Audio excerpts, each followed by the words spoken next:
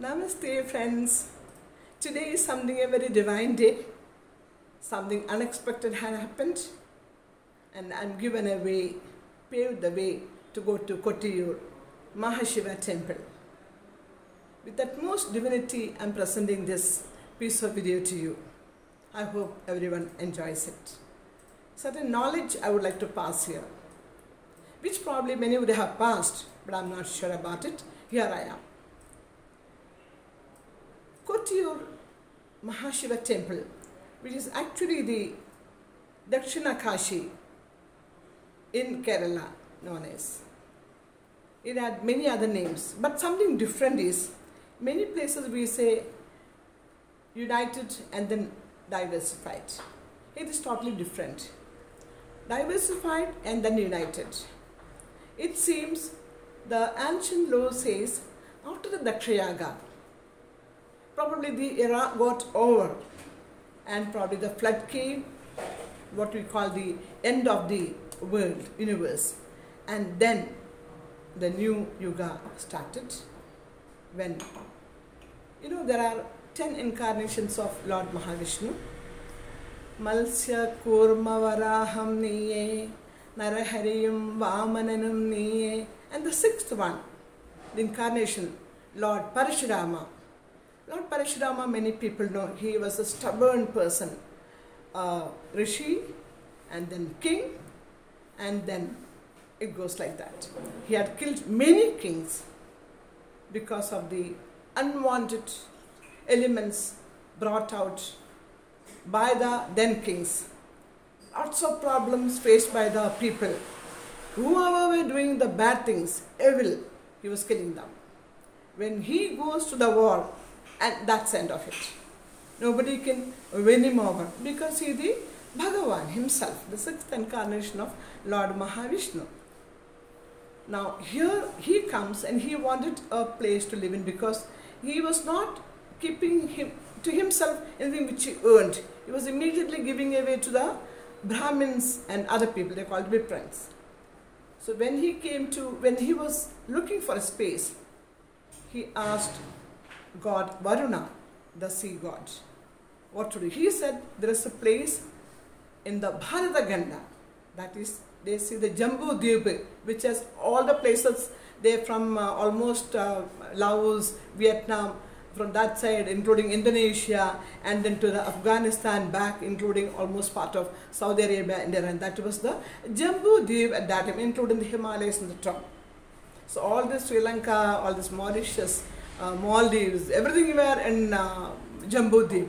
That was the Bharataganda, and Bharataganda was within it, but it happened to be one among the world. Maybe that we call as Asia. So when he was prayed, he was told that you can use your axe and take what you want. So thus when he performed the act, and he had from Gokarna to Kanyakumari, that's what we call as Kerala today, and Swayamboo was submerged in the water. There when he came, he found there was already a god, Kali. Everywhere if you see in Kerala, ancient law says Kerala was a land of snakes, serpents. The Sapta Nagas, the Ashta Nagas, and the Nava Nagas, where all the story goes like that. So when he found that there was a god already, Kali, it was difficult for him to make understand, and he had to enter into a war. And he won, and he was going to kill Kali when the Trimurti appeared and said not to do so. When he consecrated the temple, Swayamboo, and then the rituals and all the anushtanas which they are doing today, rites, that was, the system was given by Adi Shankara. So the story is different. Why? Because here after the Dakshayaga, when Shiva was very upset and he has to be cooled down. And who cools him down? Mahavishnu. Here there is a ritual in the Swayamboo during this monsoon time, that is between June and July time, that during the puja, the worship, the main particular portion over here is that the pujari, the priest, who is to be only a person who is designated, not everybody, he holds the Shivalinga, which is supposed to be Swayamboo Shivalinga, to such an extent of time, maybe not 15 minutes and 20, maybe it's about probably sometime for hours. He holds in such a way that you don't even feel that he has life in it. To that extent he holds Shivalinga till Shiva is cooled down. He represents Mahavishnu. So that showed the unity of Shaivite and Vaishnavite. So there is no Shiva without Vishnu, there is no Vishnu without Shiva. It's like a Shiva Shakti.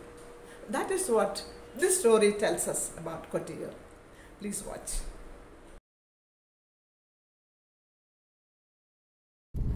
The Peravur junction and the Peravur street for the shopping comes en route to Kottayur from Sri Mridanga Shaileshwari temple.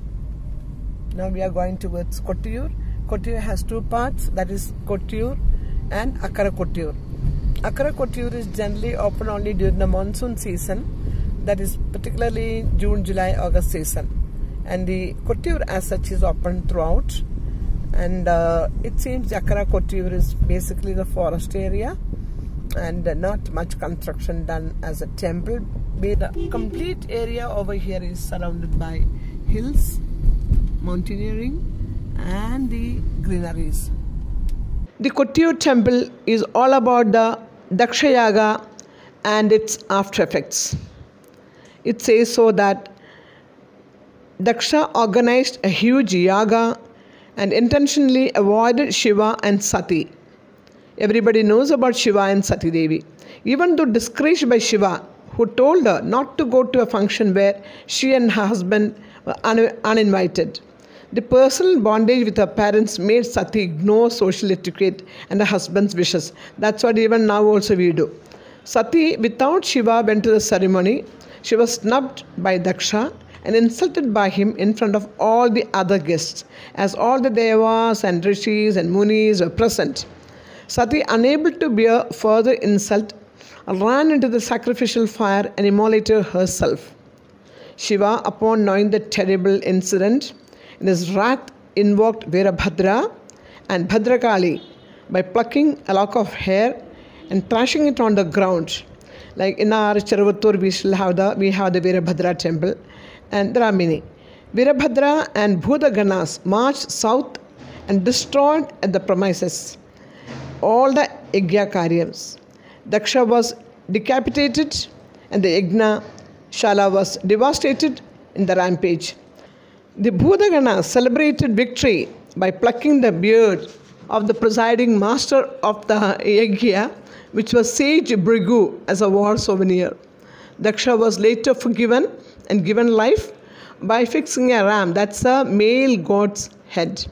And the Yajna was allowed to complete with the presence of all the divinity, as the devas and the rishis and munis said that the Yajna which is incomplete is going to do very bad to the world, to the universe.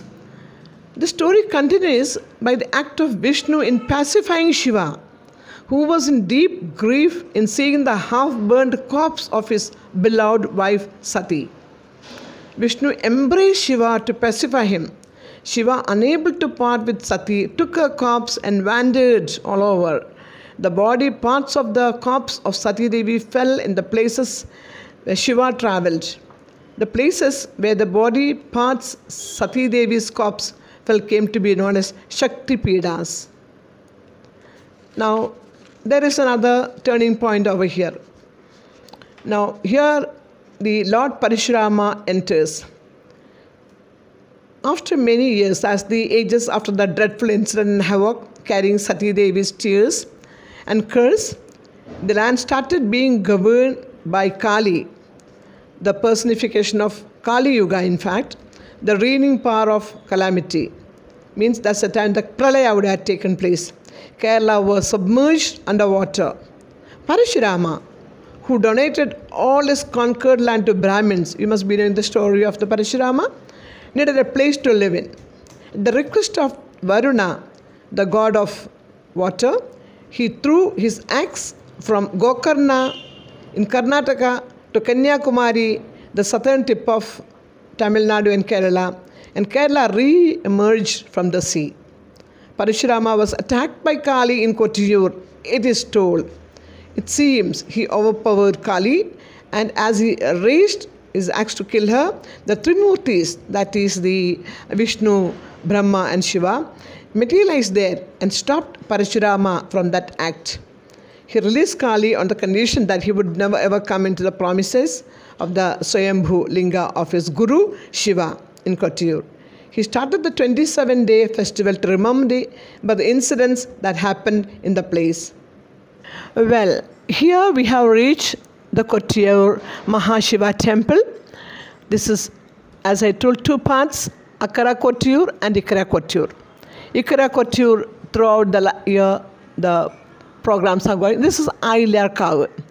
Ailyar Kavu means Ailyam Nakshatra star is one of the 28 stars of the Malayalam calendar. Most important for all the Shaivites, even otherwise, Vaishnavites also. It's about the snake. Now, this is the board which they kept so that nobody should enter the Ailyar Kavu. The Ailyar Kavu is on the left-hand side of the entrance, which goes on till the back as well as to the other side. It may be in acres and acres. Here, nobody is allowed to enter, except during the festival days, that also for very few people. There were some board officers, and also I think he is the Mahat of the elephant Chandrasekharan there, and they were kind enough to show me the place. He's coming and showing me the Goshala, that is the covered shed. They have lots of cows, which of course gives milk, curd and the butter, all the things for the pujas. And it also has lovely, something really eye-catching, the elephant. His name is Chandrasekharan. And something very beautiful is he is the one who takes the idol during the festivals. He is for the last 30 years plus. And I was so bewildered that his age is above 60 years. I couldn't believe. See how he welcomes me. It's something very natural. I couldn't believe. And as I started talking to him, he had a very pleasing way of, shaking his head and kind of a little dancing and then raising his trunk. And that is something great. I hardly ever felt this kind of a divinity. I can never forget in my lifetime what Chandrasekharan has offered to me. Unfortunately, I didn't carry anything to give him. And it was really, I felt very sad for not carrying anything for him, as I was not aware of. Now, after this elephant is a very important being in this temple. This is where you see, what is the name? പേരെന്താണ്? Chandrasekhar. And വിളിച്ച വിളി കേൾക്കുവോ? Chandrasekhar, there he is looking and leveling.